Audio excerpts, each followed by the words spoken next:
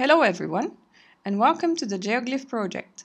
Today I would like to talk to you about a very interesting archaeological phenomenon found in the Arabian desert called desert kites.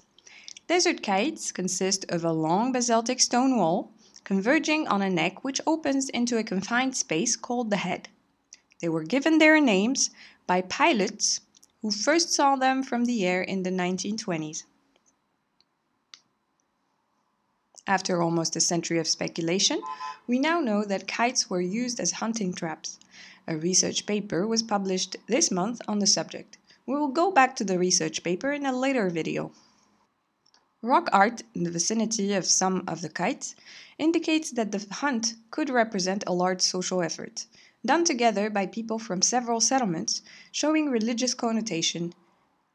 Evidence from northeastern Syria indicates that Persian gazelles were hunted using kites, and that this might have contributed to that species' extinction from the region.